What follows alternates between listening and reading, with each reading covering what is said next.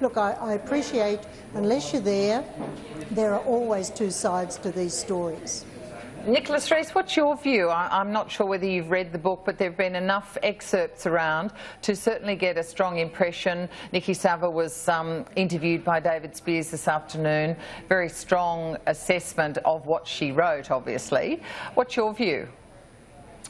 Well, certainly, unlike Helen Coonan, I've never actually worked with Peter Credlin, although I've worked on the opposite side to politics of her and know her as a sort of fairly formidable and intelligent political operator. But I do have to say about this Nikki Sava book, I think this is probably the most pernicious attempt at character assassination that Australian politics has possibly ever seen. I mean, the book was written by somebody whose husband works in the current Prime Minister's office.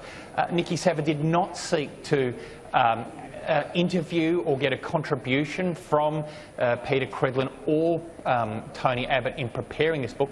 In that regard, she seems to have violated, the #1 principle of journalism, which is to try and put both sides of the case and bring some balance to it.